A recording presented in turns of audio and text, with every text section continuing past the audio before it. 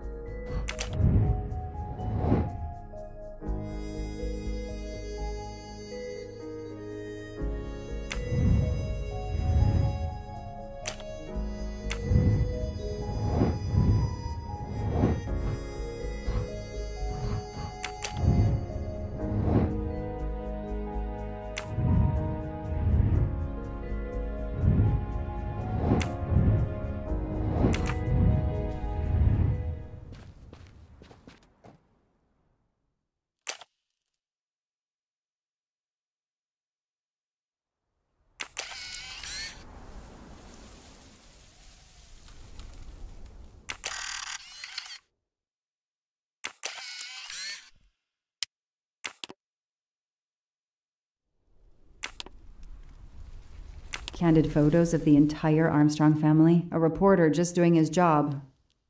Or something else?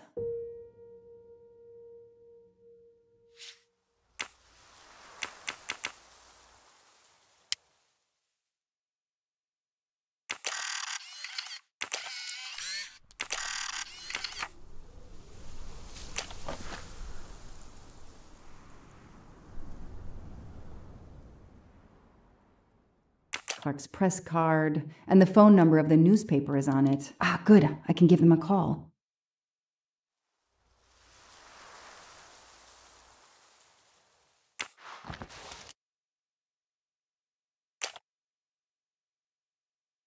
The glove compartment is closed.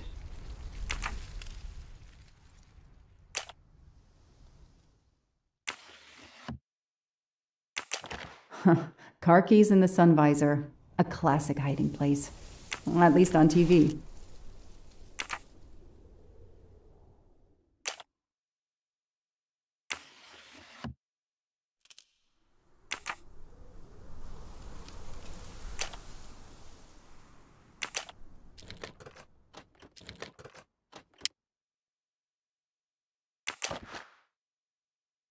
The vehicle registration is not in the name of Michael Clark or a rental company.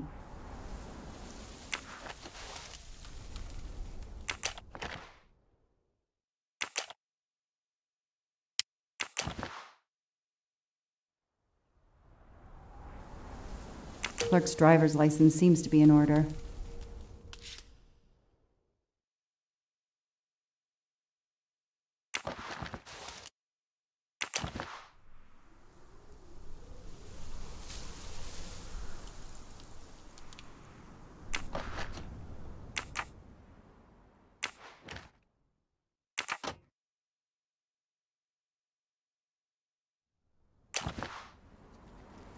Telephoto lens.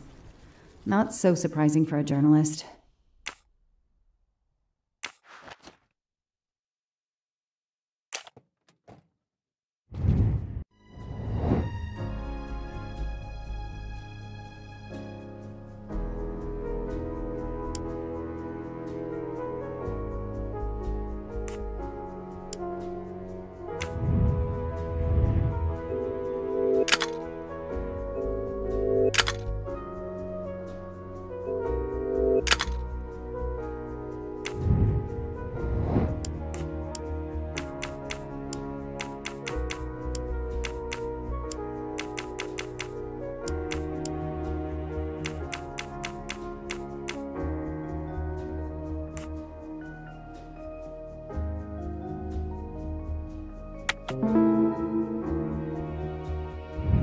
The detective gets it right.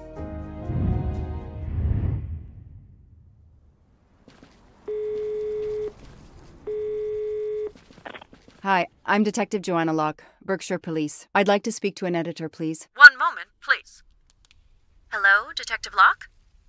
This is Abby Wilson. I'm a senior editor. What can I do for you? Does a man named Michael Clark work for you? Yes, he does. Why? When was the last time you heard from him? Oh, it's been at least 7 or 8 months. That's not unusual. He works in the field? Yes, Michael Clark is what we call a stringer. He works as a freelancer, comes up with a story we can use, we pay him, then we don't hear from him again for several months. What kind of stories does Mr. Clark write? Mr. Clark is an investigative reporter, mostly crime stories, to tell you the truth. He comes up with some pretty macabre stuff some of the time. Is there a problem? Or a story? Do you remember what the last case he investigated was? It was a murder case. The victim was a millionaire named James Miller. He was called the Frozen Fish King of Gloucester, Massachusetts. His body turned up in one of his nets. Or, rather, most of it did. Ah, well, thank you, Ms. Wilson. You've been a great help to me. Pleasure. I hope he's not in trouble. He can be a little pushy, but he's a good guy overall. So what's he working on now, Detective? Are you sitting on a story? Thanks again.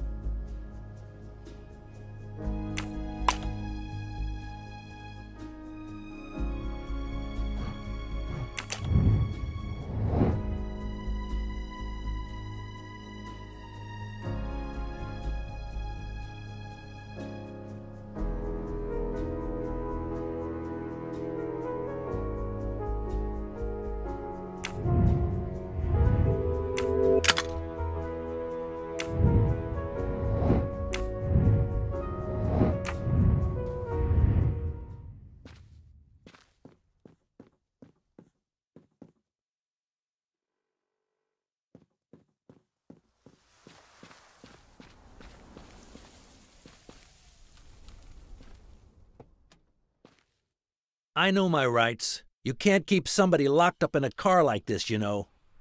You wouldn't do it if I was a dog. Do they have bathrooms at the station?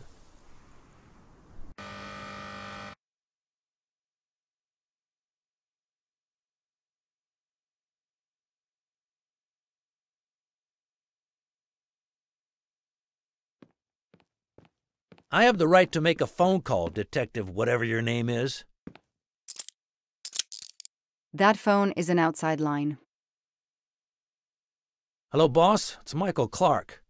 I'm still on the Armstrong kidnap, but there's a small problem. I got caught being someplace I shouldn't be. I'm at the police station. No, I'm not under arrest. Just questioning. Fire me. Why? The station's integrity? You're kidding me, right? If you think I've screwed up that badly, then fire me. Got that? Fire me. Yes, do it. That didn't go well. I think I got my point across. What happens now? Go ahead.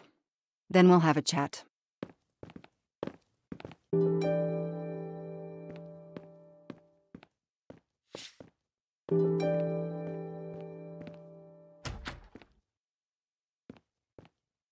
An extra computer so I don't have to go all the way out to my desk. This is all a game to him, and he doesn't expect to lose. Case files. A lot of them for our tiny town. The only comfortable chair in the whole station. But there's no time to rest. I'll add these to the file. Anything that will erase Clark's smile.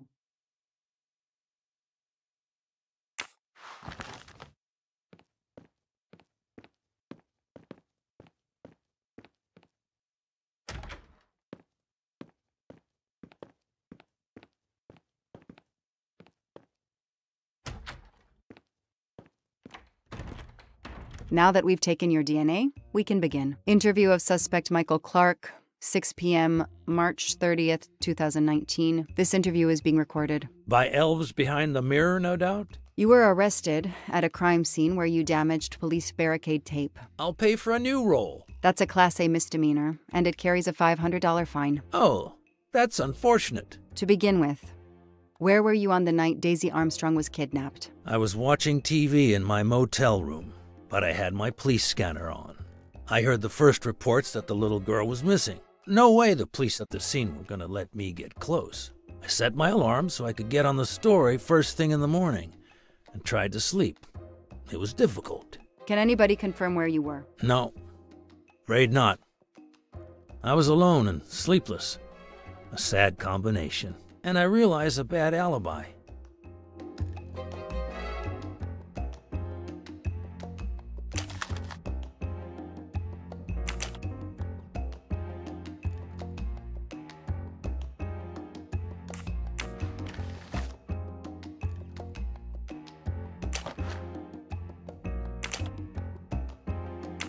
You say you're a journalist, a stringer for Channel 6 News in Boston. I sell my stuff to lots of media outlets.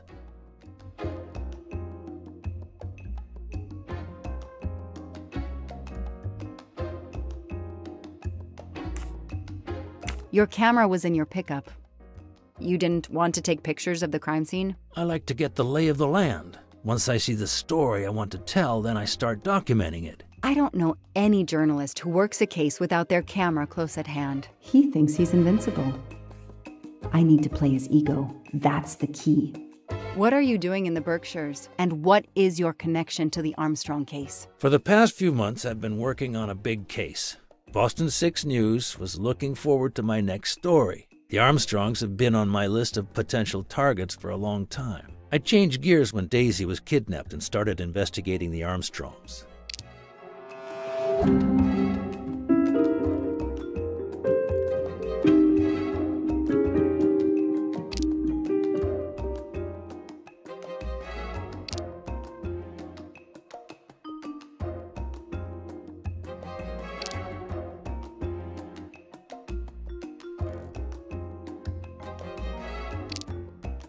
It won't be easy to prove he's lying.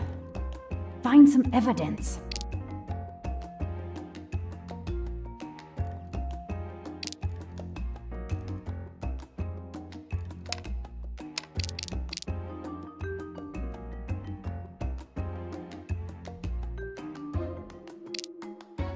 Come on, Joanna. You're a better detective than that.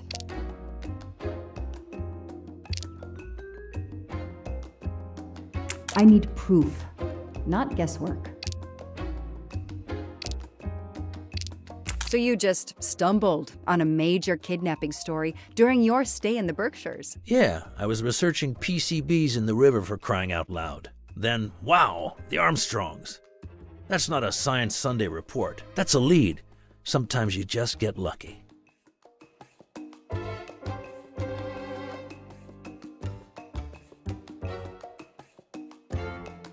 Your camera in the pickup. There were photos of Daisy from before she was kidnapped. The Armstrongs are a famous family, like the Kennedys or Hollywood couples. Gossip sites love them. People want to see how they live. I started out just stealing candid shots. Paparazzi live on getting that one exclusive shot.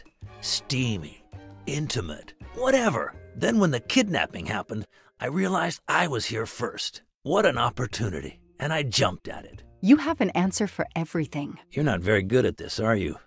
How long have you been on the job? Long enough to put you away for life, if you killed that little girl.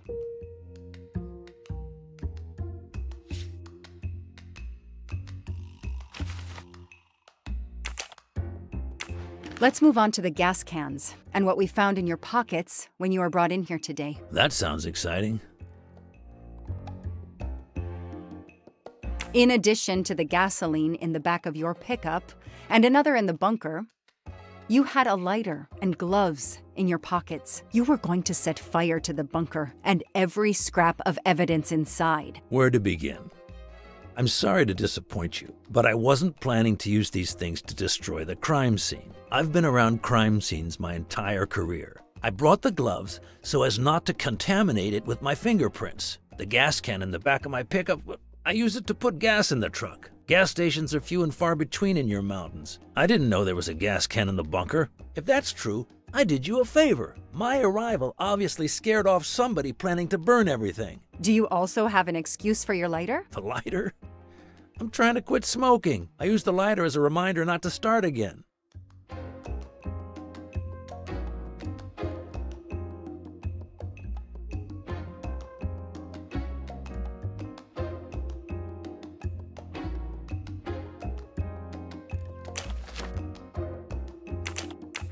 Let's start with why you went to the cabin. If the police were interested in it, I was interested in it.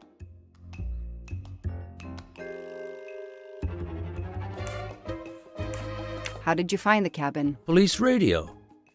I heard the forensic team getting directions. Then, when they finally left the scene late this morning, I jumped in my pickup and hurried on up the mountain. You tore the tape at the entrance to the property and stomped all over the house. This constitutes a serious violation of a crime scene, Mr. Clark. I'm aware of that. I'm sorry. I'll pay the fine. But I got carried away. It isn't often I get a crime scene all to myself. He's enjoying himself. I need to throw him off balance somehow. Surprise him into making an error. Explain to me again how you got to the crime scene. I listened in on the police radio frequency. Anybody can do it with a scanner. I headed for the crime scene in my trusty pickup, like I've done for years. After the forensic team left, I needed to see the crime scene for myself. I got to the bunker just before you arrived.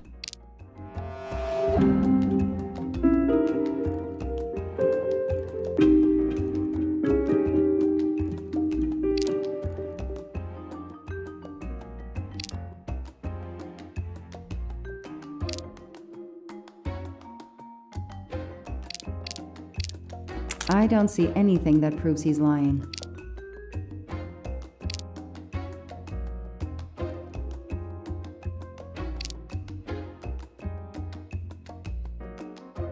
Come on, Joanna. You're a better detective than that. It won't be easy to prove he's lying. Find some evidence.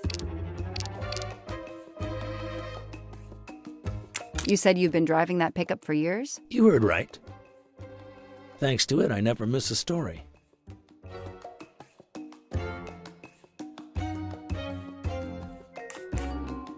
You say you've been using your pickup for years, but the title certificate is not in your name. The truck belongs to somebody named Stephen Baker. Okay, I don't get why the pickup is so important to you, but I guess my ego made me say that. Yeah, the pickup was lent to me by a friend. I couldn't afford it even with a loan. I think you stole it, Mr. Clark. You needed a pickup like that for our mountain roads, so you stole that one. Try proving it. But while you run off on some wild goose chase, you can't hold me. I know that Clark is lying. I need to reconstruct the whole sequence of events in order to understand what happened.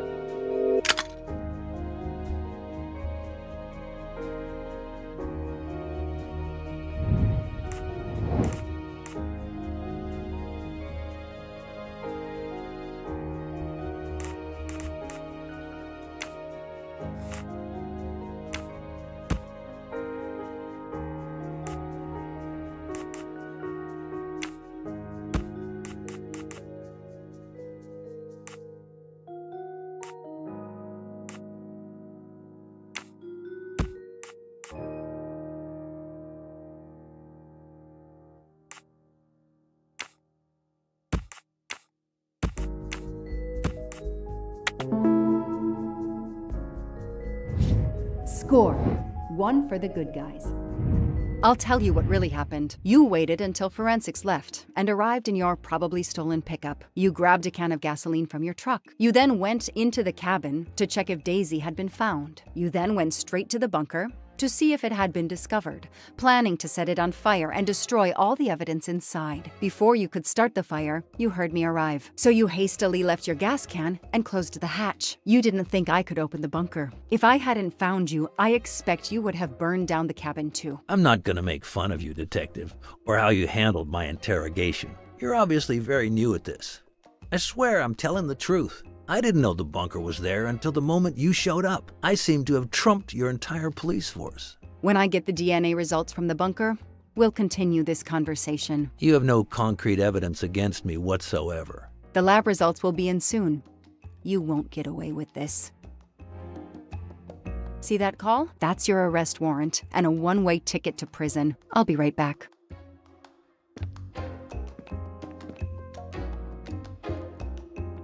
Hello, sir. I think I found the man who kidnapped Daisy Armstrong.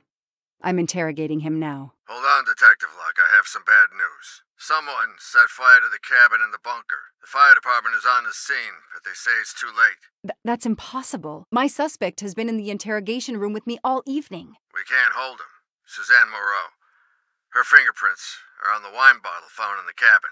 We also found an unknown person's fingerprints, but they don't match your suspects. Sir, with all due respect, I'm convinced Michael Clark is involved. Detective, I'm cutting you some slack already. But we cannot hold your suspect simply because you're convinced he's guilty. We have evidence that Suzanne was working with an accomplice, Noah Garrity.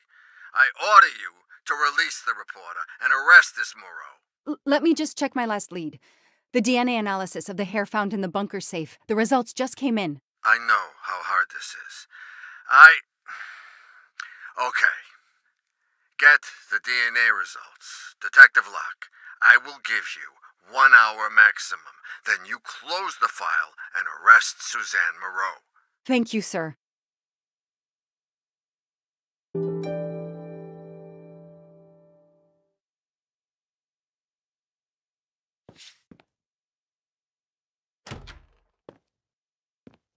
Who did you call earlier? An editor from the Boston 6 News. An editor you repeatedly said should fire you. That was your accomplice, wasn't it? You were telling him to start the fire. An accomplice? I know it was Noah you called. I'm saying nothing more without the presence of my lawyer. Stay right where you are. I'm not done with you yet. Wow. Do I hear grounds for a lawsuit? Some poor, innocent woman is being accused instead of you. You set her up, didn't you? You have to let me go, Detective. All I need is one more phone call to the lab. I know it's you, and I'm going to prove it. Hello, this is Joanna Locke. I need the results of the DNA test I asked you for. Hi, Detective. Sorry, we only have the DNA sequence. We haven't had time to compare it with the suspects yet. It'll take 7 more hours. I'm sorry, but you are not the only one on the waiting list. Send your analysis to my computer in the office. I'll do the comparison myself. I need authorization. I have a murderer who is going to walk free unless I get those results now. Fine, we'll send it to you right away, but I'll have to log this. It's my last chance.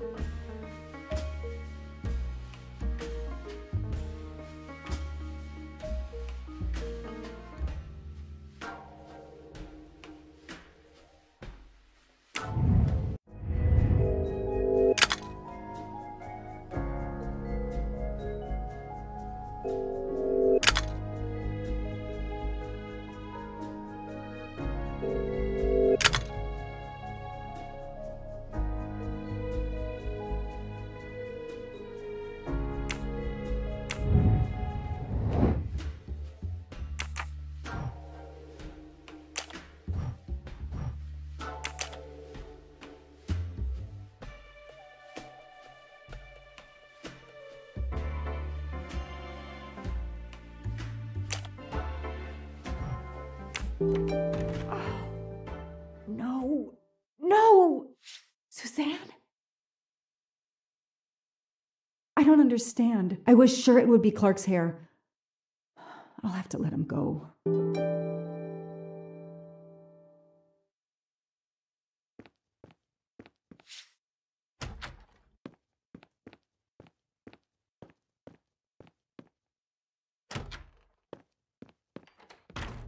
You can leave. Sorry it didn't work out for you, Detective.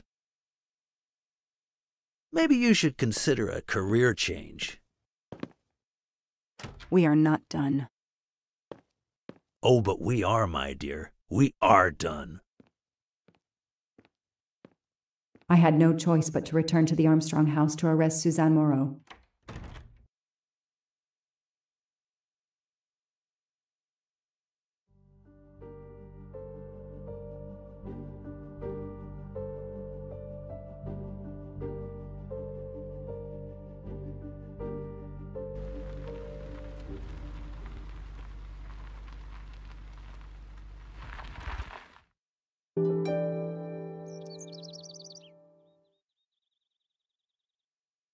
The arrest warrant for Suzanne Moreau. Suzanne was set up by Clark and Noah. They are the kidnappers, but I'm not giving up. When Suzanne comes up for trial, I will fight for her defense. But for now, the district attorney is in charge. If I want to stay a detective, he always has the last word.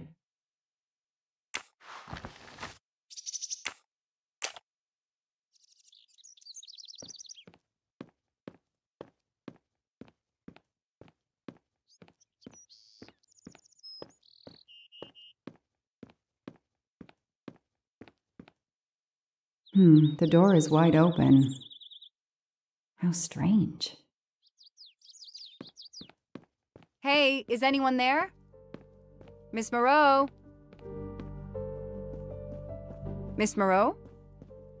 This is Detective Locke.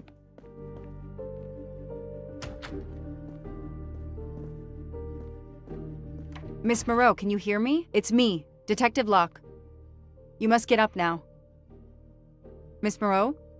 Miss Moreau, can you hear me? Suzanne Moreau is dead.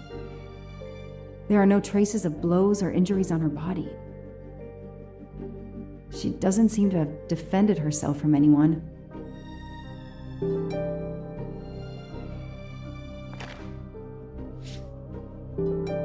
It appears Suzanne killed herself by ingesting all these drugs.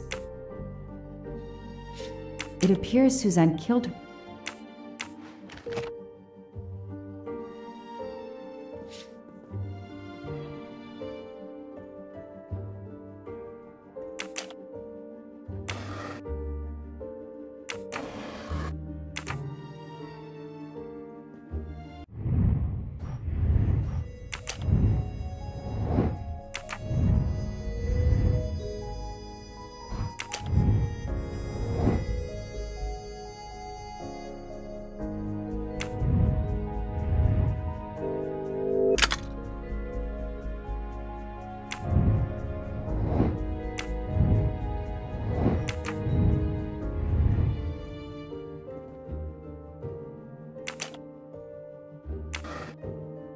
Her glasses are missing.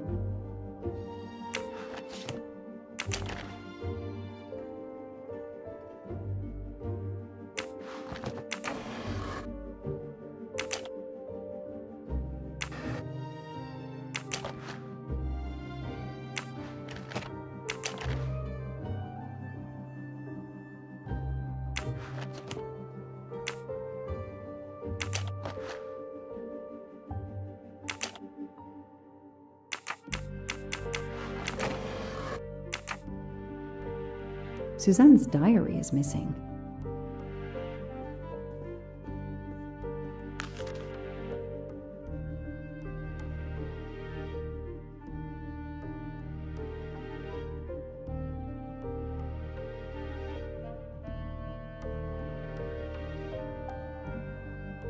Suzanne was telling the truth about her mother.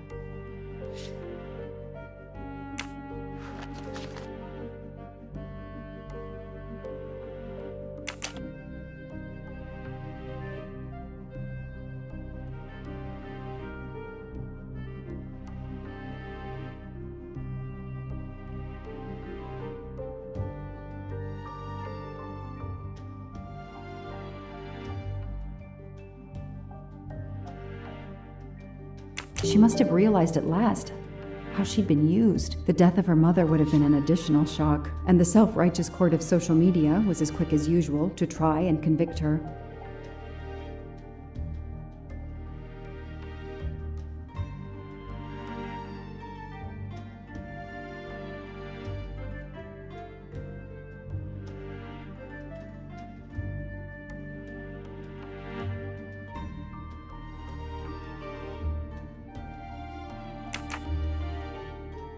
I called the district attorney to inform him.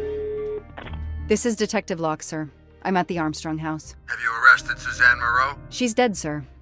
Apparent suicide, but I need a forensics team. She killed herself out of remorse for her part in the crime. We don't know that yet. I'm calling forensics now, but I wanted you to know. What a mess.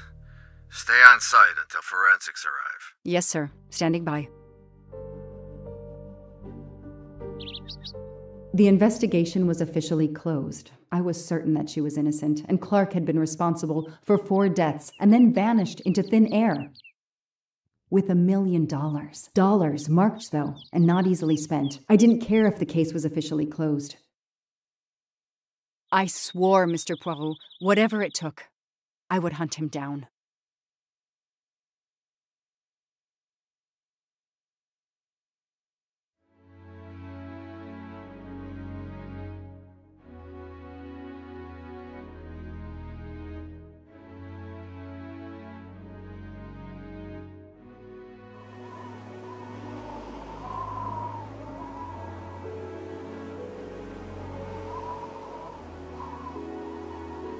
I waited for the forensics team, then went into the station to write my report. I was officially off the case. Thank you, mademoiselle.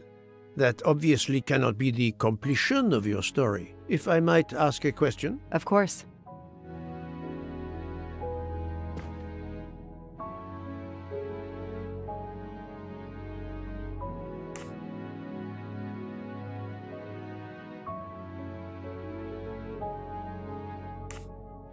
Suzanne Moreau's boyfriend, the one who manipulated her and burned down the cabin, this was Ratchet? No, he was an accomplice.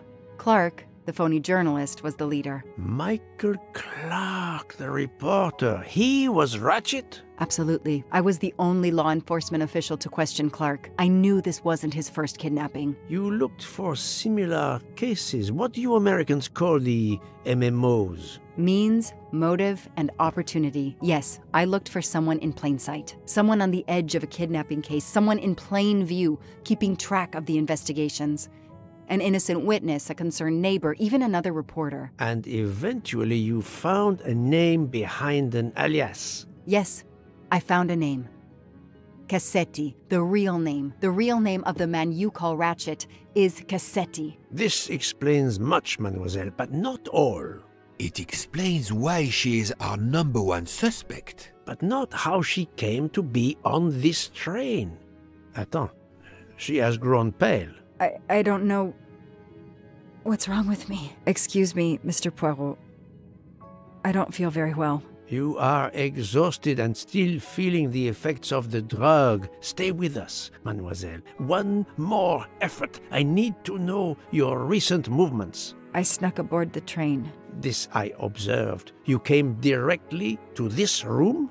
Yes, and other than a couple of careful trips to the ladies yesterday, I never left this room. I didn't want to be spotted by Ratchet. Yesterday, I chatted with my roommate, Miss Schmidt, I think, here in our room. She brought me some dinner. I got very sleepy and nodded off. And now she nods off again. Is this a joke? She must be faking, so we can't interrogate her further, Poirot. No, Book. She really seems to have fallen asleep again. It is my fault. She must have been given a dangerous dose of sleeping pills last night. The effects should wear off soon, I hope, but I am afraid asking her to tell us her story was too much for her. Pinch her, Poirot. She's faking. Her eyes are dilated. She is not faking, and there will be no pinching. Dr. Constantine, please stay with her. Monsieur Bouc, ask the other passengers to gather in the dining car. There are still many questions I need to ask. But all of them together? Won't someone overhear you questioning the others? I will speak softly because I am trained to do so. They will speak softly because they want to. Very well. I will do as you say.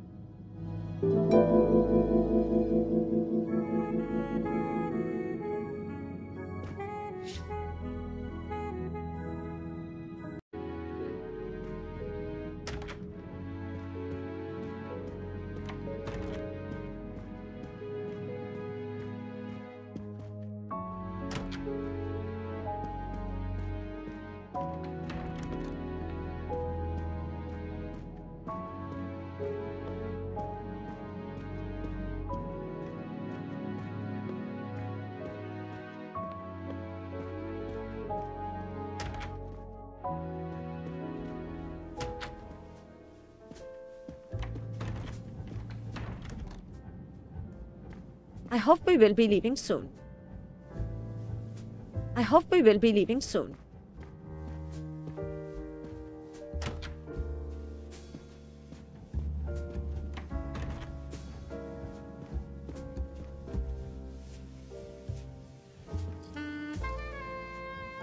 I should go and interview the passengers in the restaurant car. I should go and interview the passengers in the restaurant car.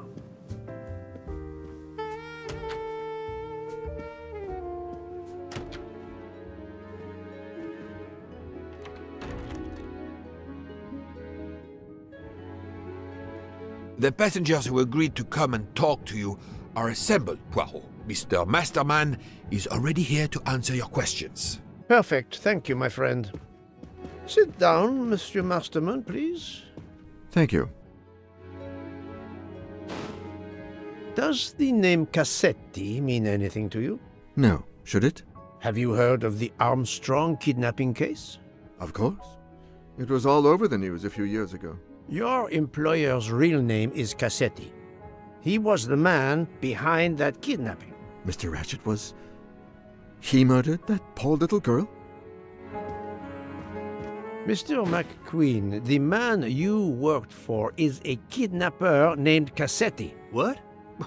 What kidnapping? He murdered his victim, a child named Daisy Armstrong.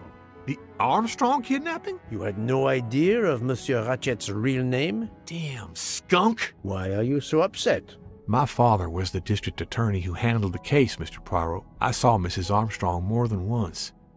She was a lovely woman, so gentle and heartbroken. If ever a man deserved what he got, Ratchet, or Cassetti, is the man. He didn't deserve to live.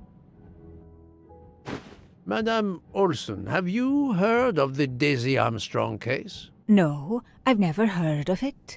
It was only 2 years ago. It was famous. Maybe so, but it was not famous in Spain, where I have been helping the refugees from Africa. You've never heard the name Daisy Armstrong? No, never. Daisy Armstrong? No. No. No! No! Yes.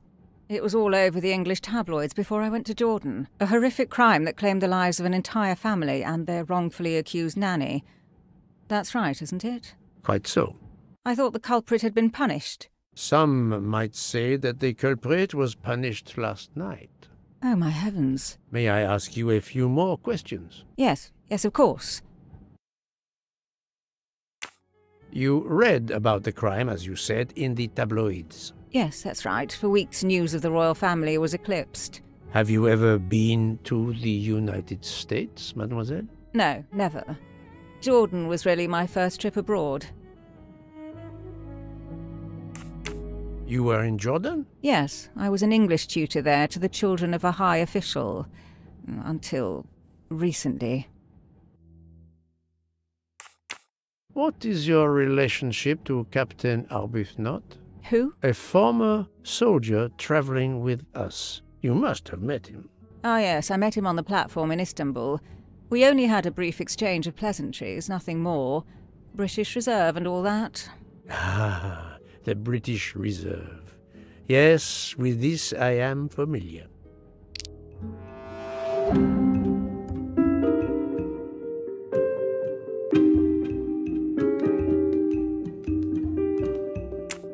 Are you you sure everything you have told me is accurate, Mademoiselle Debenham? Of course.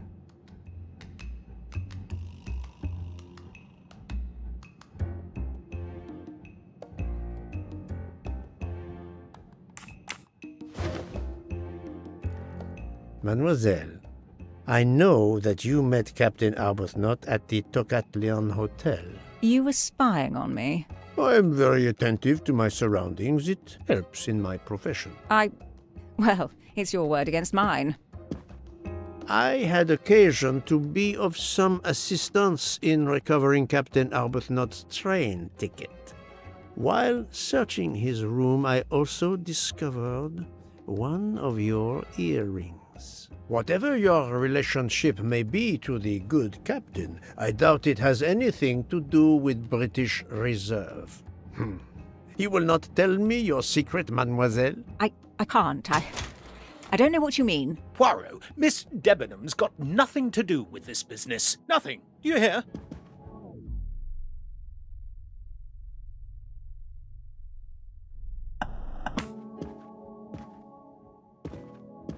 Archie, stop!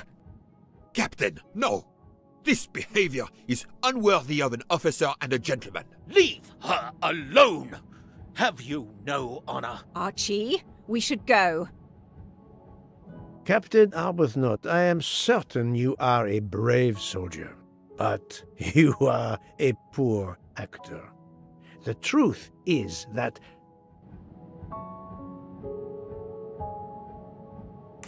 your relationship with Miss Debenham is beyond doubt, Captain. Your reaction was apparently that of a man trying to protect the woman he loves. I might understand that if your relationship were some cleverly disguised secret, but it is not. You make puppy-dog eyes at one another at every opportunity. You cannot hide your love. Everybody knows. I advise you to stop with your accusations, Mr. Poirot. I'm going to escort Miss Debenham back to her compartment. Make of that what you will. The captain and Mademoiselle Debenham are obviously adamant about not revealing their relationship, but this scene convinced me there is more that is not so obvious. This murder has everyone on edge. In my 25-year career, I have never seen such madness aboard the Orient Express. I understand, my friend. The more we learn, the more perplexing this train ride becomes. But we have other clues to pursue. What do you have in mind? The broken watch on Monsieur Ratchet's wrist, for example, and the handkerchief found near the body. Who does that belong to? This little drama we have just witnessed has not put you off the scent. Far from it, my friend. Will you return to your watch over Mademoiselle Locke? Yes, I will. Dr. Constantine can probably use a break. Good. Au revoir, Poirot.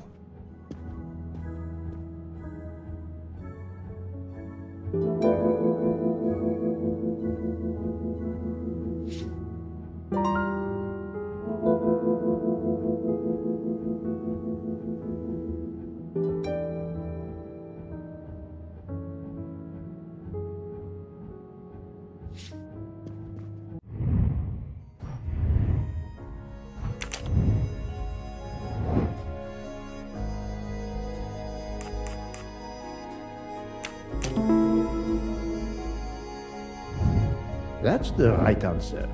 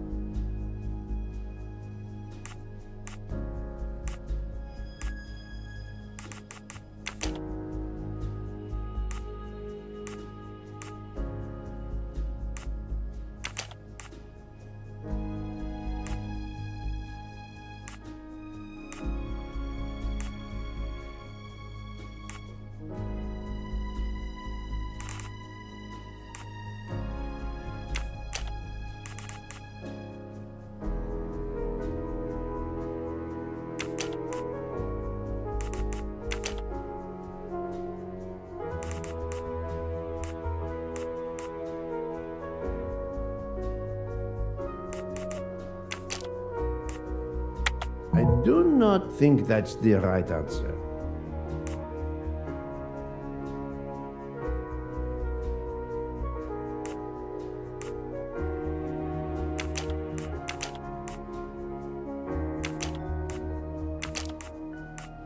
This is wrong, but I'm never far from the truth.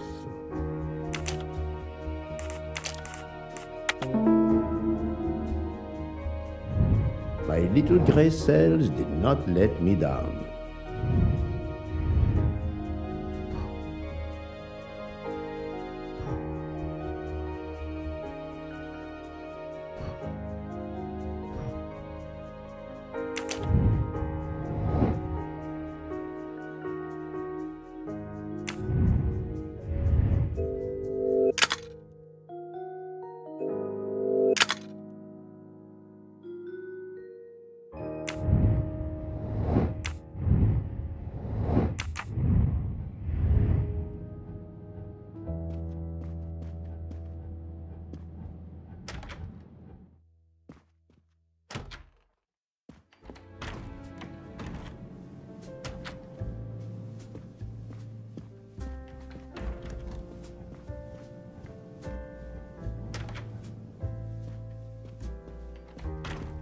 Enchanté, mademoiselle. You are Hildegard Schmidt? I am, jawohl. And you, I know, are Herr Poirot. Correct. May I ask you for a few minutes of your time to answer a few questions? With pleasure, but first may I ask for your help? Why does this not surprise me? I don't know. I am at your service, Fraulein. My mistress, Princess Dragomirov, has asked me to open this traditional Matryoshka doll. There is a trinket inside she must retrieve. Madame, in my experience, each Russian nesting doll simply pulls apart to reveal the next one inside. Indeed. Yet try it for yourself. As you wish. Ah, you are a gentleman.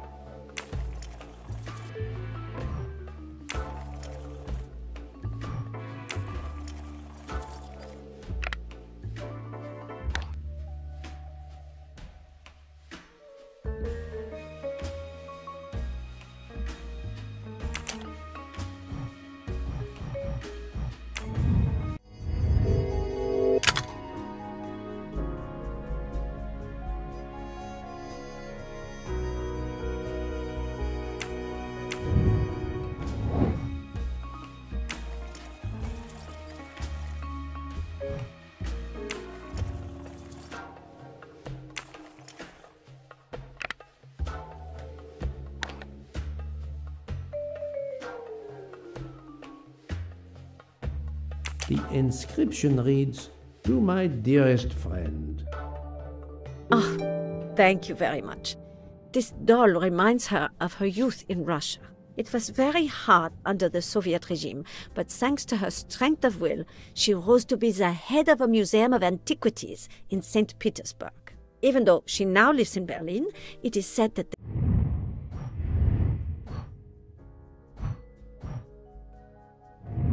Kremlin still fears her. She must be a formidable woman indeed. You are her maid? I am her companion. I help her in her daily tasks, and I keep her company. Ah, forgive me. You will have heard of Ratchet's murder last night. Yes, of course. Everyone is talking about it. Have you lost a handkerchief embroidered with an H, madame? Oh, no, monsieur. I thought perhaps since your first name is Hildegard. It is not mine, I tell you. I could not afford something so nice. I have no idea who it belongs to. My apologies, I did not mean to alarm you.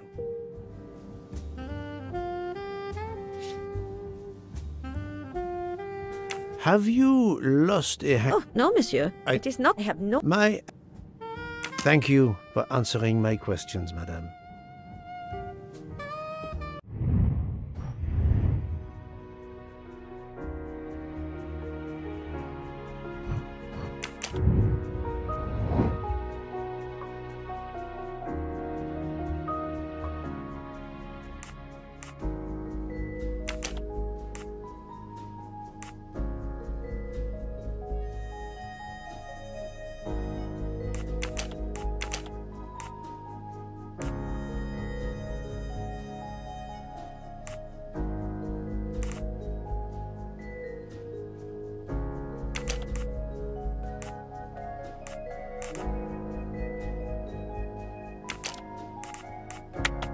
Think, Poirot. That is not a good answer. Let me consider all the possibilities.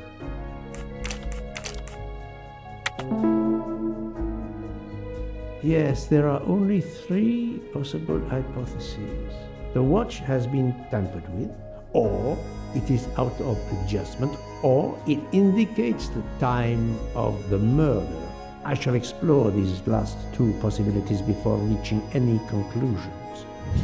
If the watch is out of adjustment, it may be broken. There may also be another reason related directly to Ratchet. Maybe the watch is set to another time zone.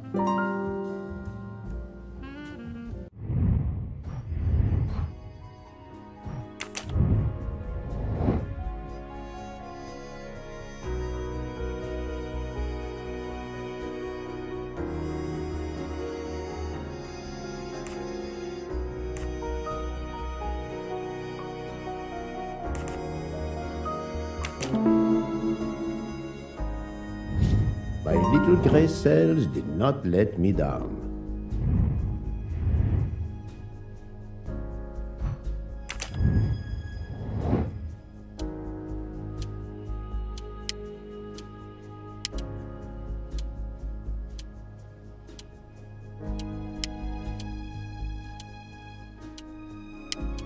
I do not think that's the right answer.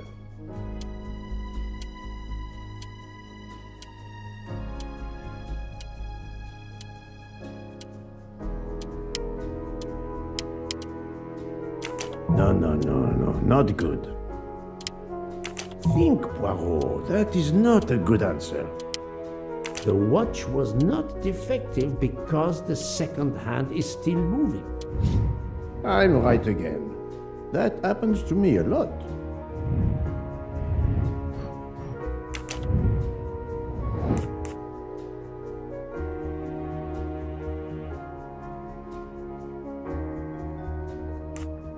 Good.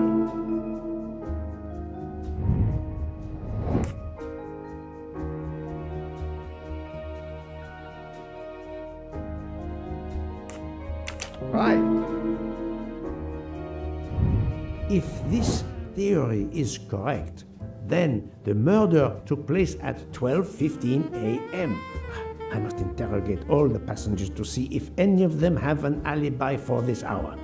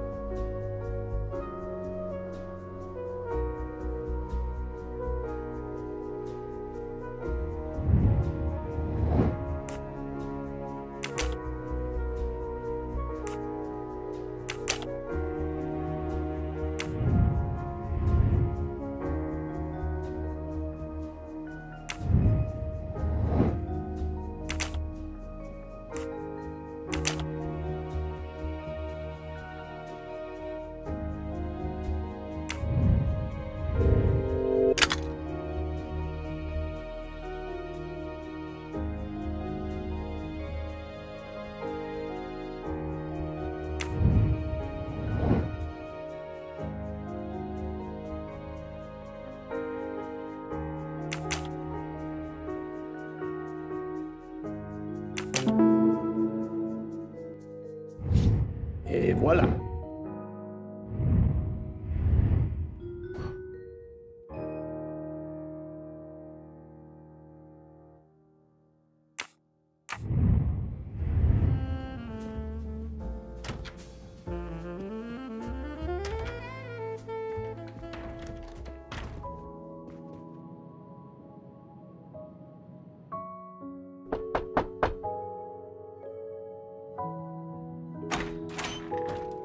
Monsieur, I am Hercule. I know who you are, Monsieur Poirot. What do you want? Answers to a simple question or two. All right, but quickly. My wife is quite ill. I would like to stay by her side. I promise. First of all, I imagine you know about the murder. Of course. The Countess is terribly distressed. Your full name? Rodolphe Adreny. Your home is? Budapest. And how do you come to be aboard the Orient Express? I am a Hungarian diplomat. My family has represented our homeland since the revolution from the Soviet Union in 1956. I was on my country's business in Istanbul. Business which I cannot discuss. And your wife often accompanies you on your diplomatic missions? Yes, and why not? Was there anything else you wanted to know?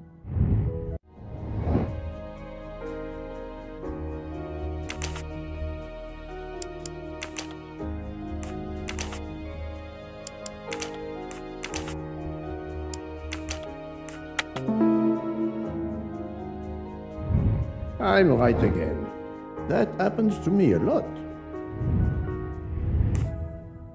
Can you tell me how you spent last night? I was in our compartment with my wife. She went to bed early. I played a video game on my phone.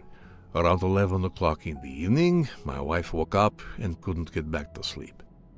She took a sleeping pill. As for me, I went to bed soon after that and slept straight through until morning. Have you ever been to the United States? I was posted to the Hungarian embassy in Washington for a year. You knew, perhaps, the Armstrong family. Armstrong? Armstrong. It is difficult to recall. One meets so many people. It was the kidnapping of a child, a very sad affair. The culprit was the man on this train who called himself Ratchet, the one who was murdered last night. Indeed. It sounds like justice finally caught up with him. Thank you for your time. Now, I'd like to speak to your wife, if you don't mind. It's impossible. As I told you, my wife is very ill. Thank you, and good luck with the investigation.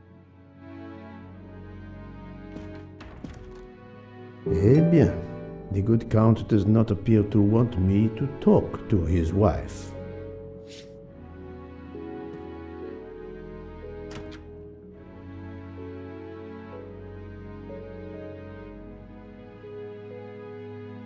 Monsieur, if I am to catch this murderer, I will need your help. My help? I am at your service, Poirot.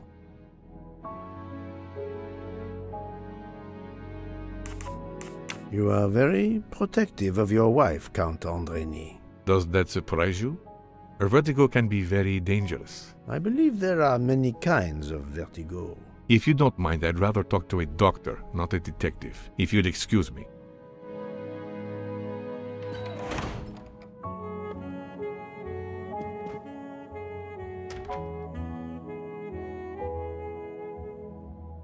I would like to speak to Countess Andreny, please. As I have already told you, she is in no condition to speak to you. Monsieur le Comte, I am investigating a murder. I wish you every success, but my wife is too frail to be questioned.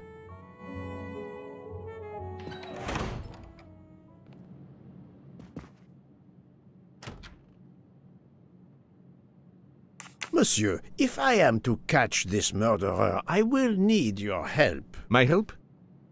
I am at your service, Poirot. You are obviously a devoted husband, Count Andreny. My wife means the world to me. There were questions in Budapest about a Hungarian diplomat marrying an American woman. It did not deter you. I would have given up my position for her. I would think it is universal. Are you married, Mr. Poirot? No, I fear marriage is not for me. But Her condition, is it very grave? She is suffering a bout of vertigo. You understand? The room spins.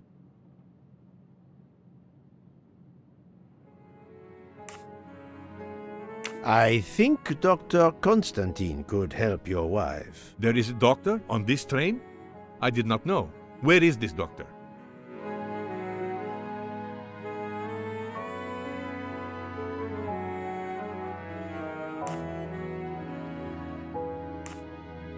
I think Dr. Constantine is in the lounge car. If not, perhaps the conductor can tell you where he is. Very well, I will find him. Thank you very much.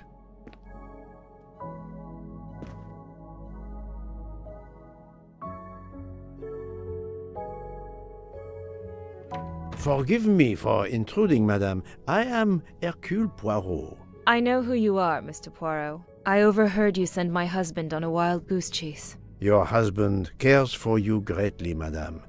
I apologize for exploiting that fact.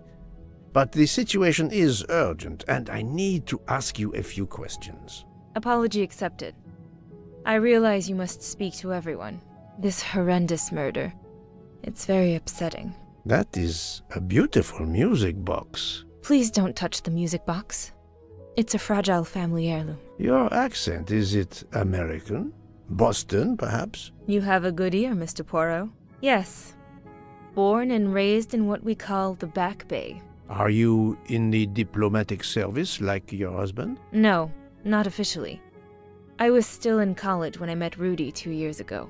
I keep myself busy handling his scheduling, travel, appointments. Ah, what is the saying? Behind every great man there is a great woman. That was the saying. Today one might reverse the sentiment as well, don't you think? Of course, I stand corrected.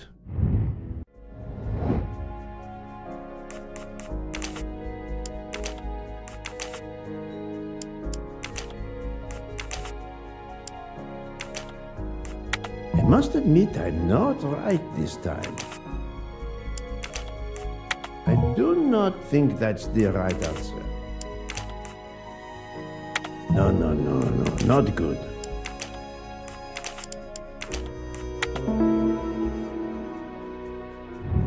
My little gray cells did not let me down. A handkerchief embroidered with an H was found at the crime scene. By any chance, does your first name begin with an H? No, my first name is Elena, with an E.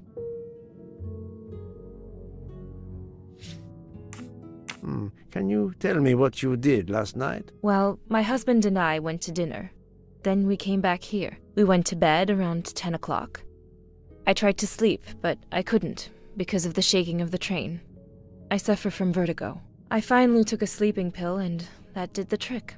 When did the train's motion prevent you from sleeping? Between midnight and 2 a.m. I know because I must have looked at my watch about 10 times. I see.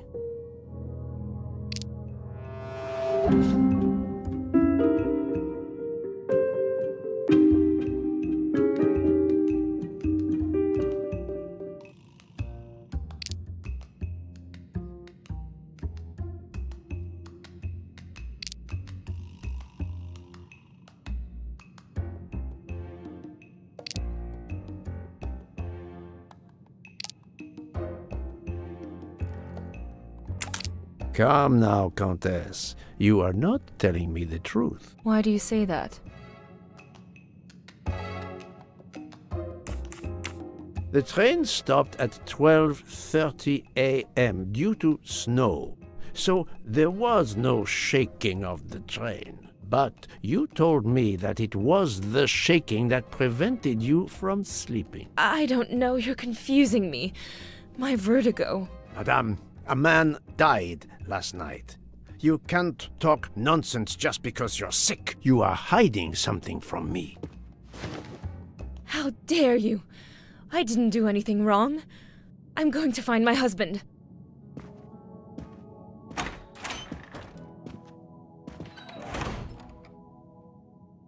That was unkind, I know, but my strategy worked. I can now inspect this room in peace.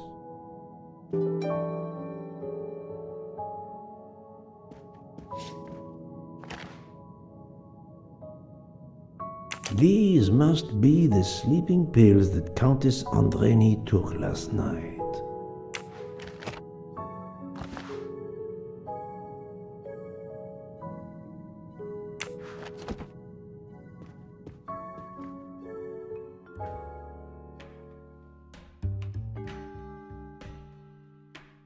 There seems to be something missing here.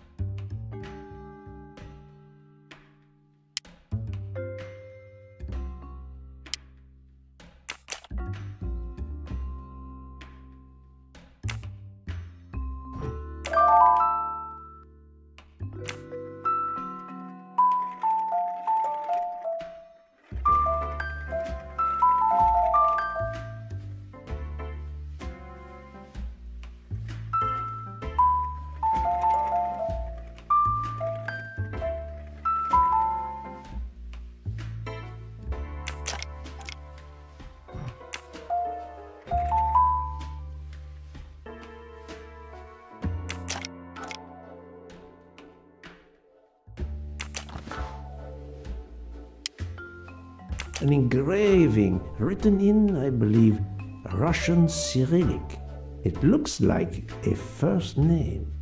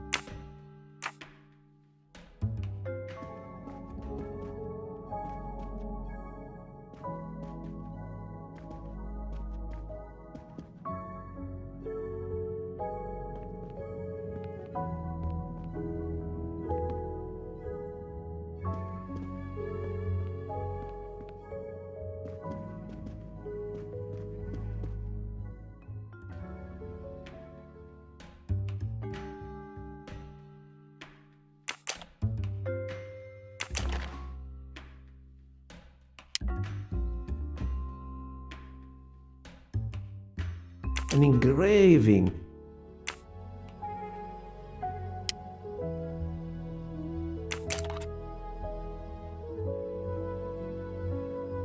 For my beautiful young ladies, Helena and Sonia. Helena with an H. It's Countess Andreni with an older girl. Poirot! Have you no shame?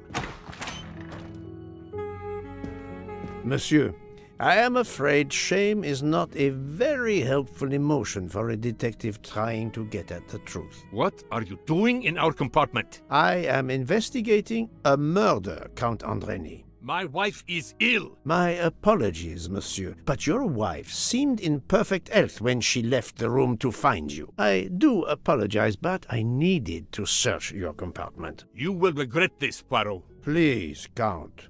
You aren't going to challenge me to a duel, are you?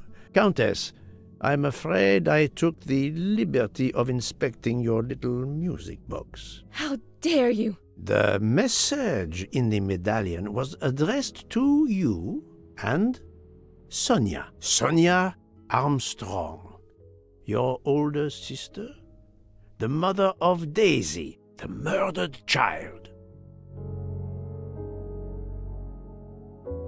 I am a Hungarian diplomat. You have no official standing here. You have no right to search— No, Rudolph. Let me speak. It's useless to deny what this gentleman says. I am Helena Goldenberg, the sister of Sonia Armstrong, and Daisy was my niece. The music box is a gift from my sister's godmother, a very close friend to my mother. We hid the truth from you when we learned that the man killed last night was the person who destroyed my family. I panicked. I didn't want to be accused. That is also why you lied about the H in your first name? Exactly. Your ferreting about looking for the H is obviously part of your investigation. If I found a handkerchief in Monsieur Ratchet's room embroidered with an H, I might suspect you had been there. A handkerchief? I don't have any handkerchiefs embroidered with my initial. To be honest, that sounds awfully old-fashioned to me. I give you my word of honor that last night, Helena never left her compartment. My wife is telling you the truth, Poirot. I hope so. I'll let you rest. The matter of the H on the handkerchief still needs clearing up. But first I should check the inscription on the back of the medallion.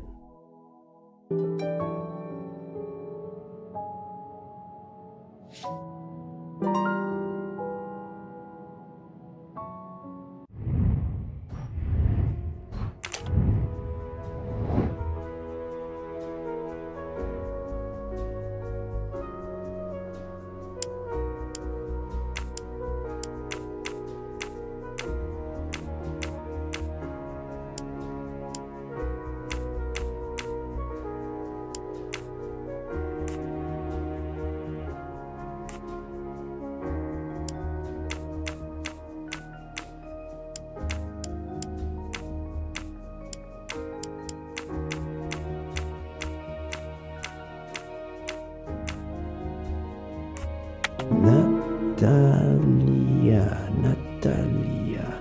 Would it be Natalia Dragomirov? She is the only Russian passenger on the train. In addition, her first name begins with an H in Cyrillic. I'm right again. That happens to me a lot.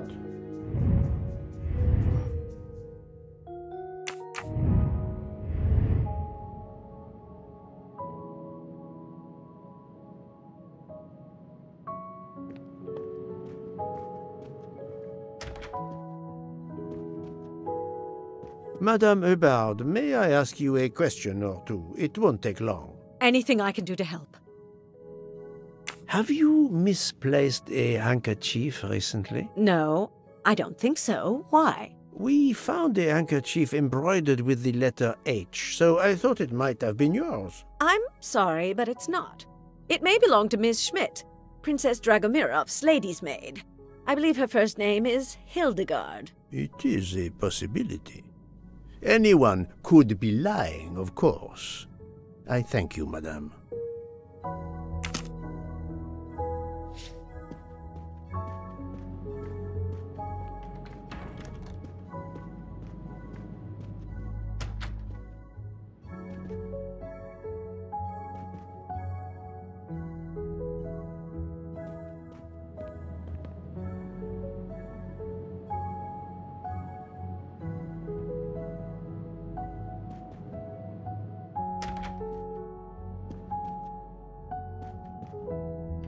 Hello. Can I do something for you? Hello, Monsieur Hardman, I believe. You have heard of the murder? Cyrus Hartman. Yes, and the fact that there's been a murder is all over the train. You do not seem very concerned about it, monsieur. It's not the first murder I've run across. I had no idea the selling of toys was so dangerous. I did overhear you mention at dinner that this is your profession. Toy salesman is a cover. I'm a private detective, just like you, from the U.S.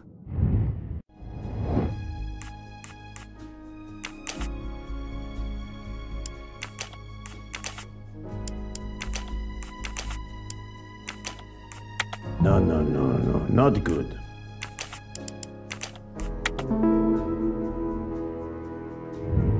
Et voilà. I did not expect to find another detective on this train. I just finished a job in Istanbul when I received an email from Ratchet. He hired me to protect him. Something you failed to do. I'm not happy about that. He'd received some threatening letters. I was supposed to watch his back, and yeah, something I failed to do. But he seemed to think he was in more danger when he left the train. He was traveling to Paris? I assume so, but I'm not entirely sure. Can anyone on this train confirm your identity? Yeah, that McQueen kid. Ratchet's secretary. Were you on duty last night? You bet. I kept my door open a crack and I watched all night. No one entered that car who didn't belong there. Did you see anything in particular? The conductor, Michel. He was there most of the time, too, except for 15 minutes or so after we left Vinkovsky. He must have answered a call from Ratchet's room. Then he was absent again for a while around 1 a.m. After that, he didn't move until 5. Monsieur Hardman, have you heard of the Armstrong case? Armstrong? The kidnapping 3 or 4 years ago? Who hasn't? Why? Ratchet's real name was Cassetti. I have reason to believe he was the kidnapper. What? He killed that little girl? No, I didn't know. If I had known, I wouldn't have taken the job. Do you have any idea who was behind the threatening letters? I don't know his name, but Ratchet told me he was a small man. Dark hair, with a womanish kind of voice. Oh, thank you for your help.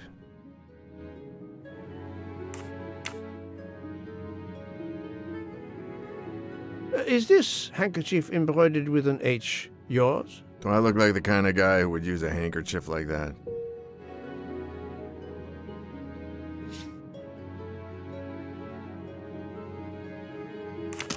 Thank you for answering my questions, Monsieur Hardman. Listen, Poirot. I know I fell down on the job, but if you need help, any at all, let me know. I'd like to make it right.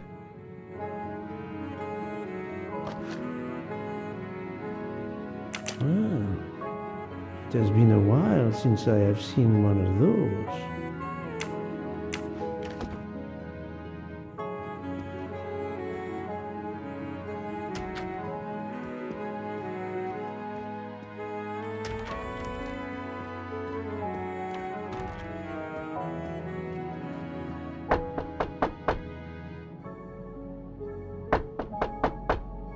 I am not prepared to receive anyone.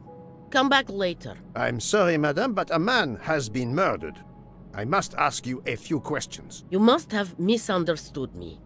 I cannot speak to you just now. Madame, I know that Sonia Armstrong is your goddaughter. Come in, please. Please forgive my intrusion, madame, but I really must ask you some questions. Then ask. I'll answer if it pleases me. We have not been properly introduced, yet I have observed her a couple of times, so I can already deduce some things about her.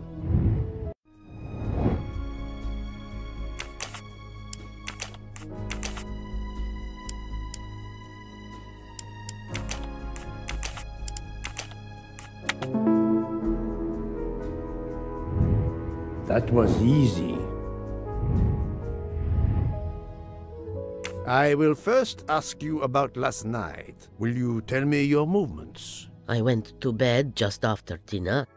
I read until 11, then tried to sleep. Later I woke. What caused you to awaken? I suffered from back pain, a consequence of old age interfering with an active life. I called Schmidt around 12:45 a.m. to give me a massage. She did so until I fell asleep. How long was she with you? A good hour, I would say. I see. The first initial of your first name, Natalia, in the Cyrillic alphabet looks exactly like the letter H in the Latin alphabet. I'm Russian, Monsieur Poirot, and I was the head of a museum of antiquities in St. Petersburg for decades, until I moved to Berlin recently. I'm familiar with Cyrillic. This handkerchief is yours, isn't it? Yes, indeed. I lost it. It was found in Monsieur Ratchet's room. Can you explain to me why Madame Schmidt didn't identify the handkerchief? She must have known it was yours. Possibly to protect me. She is very loyal. Your next question will be, how did my handkerchief come to be lying by a murdered man's body? My reply to that is that I have no idea. That is not an answer, madame. It is all I am able to give you. I must tell you, Princess Dragomirov, I have discovered something astonishing. And that is? You are Sonia Armstrong's godmother. You make that sound like a revelation. I have never hidden the fact, monsieur. You knew Colonel Armstrong well, then? I knew him slightly, but his wife, Sonia Armstrong, was my goddaughter. I was on terms of friendship with her mother, the actress Linda Arden. Linda Arden was a genius, one of the greatest tragic actresses in the world. I was not only an admirer of her art, I was a personal friend. Very well. But this links you to the Armstrong kidnapping case. Helena Andreni is the sister of Sonia Armstrong, the late mother of Daisy Armstrong, kidnapped and killed by the man who was murdered on this train, Ratchet. Indeed. Was it he? Then justice has at last been served. Allow me to summarize. Do I have a choice? First coincidence, I shall call it. You are close to the Armstrong family, and the presumed assassin of Daisy Armstrong was killed while you were on board the same train. Second coincidence. Your handkerchief happens to be found at the foot of the victim's bed. Third coincidence. One of the stab wounds inflicted on the body was by a left-handed person. You are left-handed. That is a lot of coincidences, Princess Dragomirov. Well, Monsieur Poirot, call it fate. If you report to the police your coincidences, they will laugh. A woman of my age and frailty has violently murdered a man? With how many potential witnesses who saw me doddering along the corridor in the middle of the night like Lady Macbeth? You are right, Princess. You could not work alone, which means you have one or more accomplices. And it is only a matter of time before I find out who they are. I would appreciate it if you would remove yourself from my room and take your fantasies with you.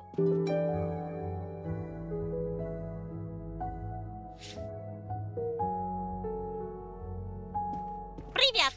Привет! Привет! Привет!